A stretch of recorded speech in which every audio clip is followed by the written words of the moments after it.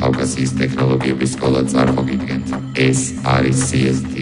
აგრძელებთ ლექციას თემაზე Gmail-ი. ჩვენ უკვე განვიხილეთ წერილის გაგზავნა. მოდით ახლა ვნახოთ უკვე მიღებულ წერილზე როგორ გავაკეთოთ პასუხის გაგზავნა უკან. მაგალითად გავხსნათ წერილი, სადაც მოხსენიებულია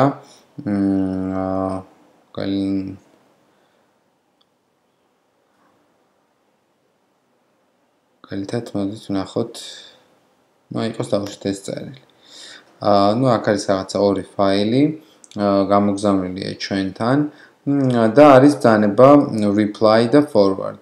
იმ შემთხვევაში თუ ჩვენ გვინდა გავაკეთოთ პასუხის გაცემა, მაშინ ვაძლევთ ბრძანებას reply-ს ან აქედან, ან მივდივართ და ვირჩევთ ბრძანებას ფანჯარაში reply, ან პირდაპირ ღილაკი reply. ამ შემთხვევაში ვაწვევით დავუშვათ ერთ-ერთს და გამოდის ფანჯარა, რომელიც უგზავნის წერილს ისევ იმას, ვინც გამოგვიგზავნა წერილი. ნინო კახურაშვილს, აქვე როგორც ხედავთ არის add cc, add bcc, request returned recipient, edit subject, attach a file, including original attachment, invitation და ასე შემდეგ. ყველაფერი ისე როგორც აქამდე ჩვეულებრივ compose mail-ის დროს იყო. ასევე შეგვიძლია ავკრიფოთ ტექსტი, ხოლო იმ შემთხვევაში თუ ამ წერილზე პასუხის გაცემა კი არ გვინდა, არამედ გვინდა გადაგზავნა, მაშინ ვაძლევთ ბრძანებას forward. და forward-ის შემთხვევაში უკვე თუ მისამართი რჩება ცარიელი და იგზავნება მხოლოდ იწერება ახალი ადრესატი და ეს წერილი გადაეგზავნება თავის attachment-ების ჩათვლით უკვე ახალ ადრესატს. თუ არც ერთი პროცედურა არ გვინდა, ანუ არც პასუხის გაცემა და არც გადაგზავნა, მაშინ ვაძლევთ ბრძანებას discard. რა ხდება იმ შემთხვევაში, თუ ჩვენ წერილი მიღებული გვაქვს, ან გაგზავნილი გვაქვს არა მხოლოდ ერთი ადამიანისაგან, არამედ რამოდენიმესაგან. მოდით მანამდე ვნახოთ more function-ებში ბრძანება mark as unread, ანუ წერილის, ასე ვთქვათ, მონიშნა როგორც წაუკითხავის. დაუბრუნდით inbox და აი მაგალითად ვნახოთ წერილი, სადაც არიან ბევრი ადრესატები. მაგალითად ესეთი არის დავუშვათ რაიმე წერილი რომ ვნახოთ, აი დავუშვათ მაგალითად ესეთი წერილი. აი აქ როგორც ხედავთ არის ბევრი ადრესატი და მაგალითად შეგვიძლია მივცეთ ბრძანება reply all.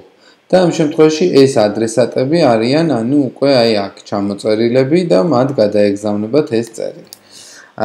ასევე მინდა მივაქციოთ ყურადღება იმას, რომ წერილის კითხვის დროს შესაძლებელია print ფუნქცია, ანუ print all, ან ჩამოვშალოთ და მივცეთ ბრძანება print. print all-სა და print შორის განსხვავება არის ის, რომ ეს კონკრეტულად ეს წერილი დაიბეჭდება, all-ის შემთხვევაში თუ მიმოწერა მიდის გრძელი, იმ შემთხვევაში მთელი მიმოწერა დაიბეჭდება. რა განსხვავება, როგორ უნდა მივხვდეთ მიმოწერა არის თუ მხოლოდ ერთი წერილია. იმ შემთხვევაში თუ არის ფრჩხილებში ორი, ეს ნიშნავს, რომ ერთი კონკრეტული წერილის გარშემო მიდის reply ფუნქციების გამოყენება. მაგალითად, აი ეს მიმოწერა 9 წერილს შეიცავს, ეს მიმოწერა 14-ს, ეს 8-ს და ასე შემდეგ. ეხლა რაც შეეხება შემდეგ საკითხს, ეს დავუბრუნდეთ, ეს იყო უკვე ბრძანებებში filter message like this, ანუ ნიშნავს იმას, რომ ამ ტიპის წერილი, ანუ მაგალითად ნინოს კახურაშვილისგან მოსული წერილები მოიბძებნოს. აი, როგორც ხედავთ, filter from და მოძებნა ეს ვარიანტები. მოდით ვნახოთ კიდევ რა შესაძლებლობებია.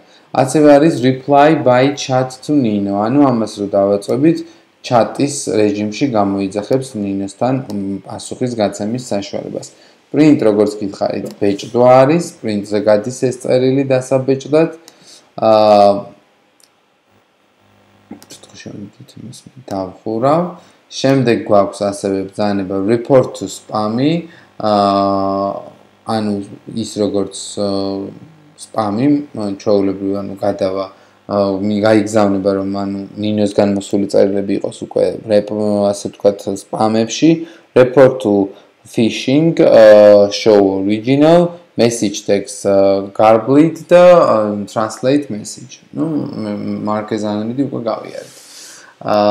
ძირითადად ესენია, add to circle იგულისხმება, რომ შეგვიძლია ეს ადრესატი ვინც გამოგზავნა Google Plus-ის შემთხვევაში დავამატოთ რომელიმე ჩვენთვის სასურველ წრეს, ან შევქმნათ ახალი წრე, show details გულისხმობს, რომ გაიხსნება